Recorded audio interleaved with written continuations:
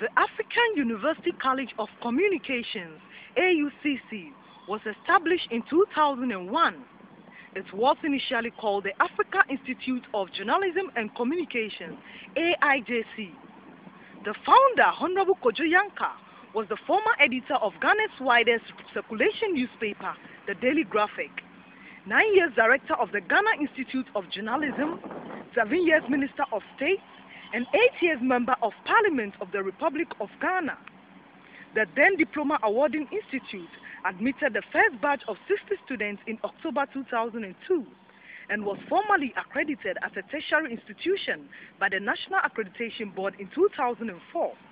In November 2007, with a population of 300 students, AIJC was accredited to offer a 4-year BA degree program in Communication Studies under its new name, African University College of Communications, being the first university in Africa offering journalism and communication studies as its flagship.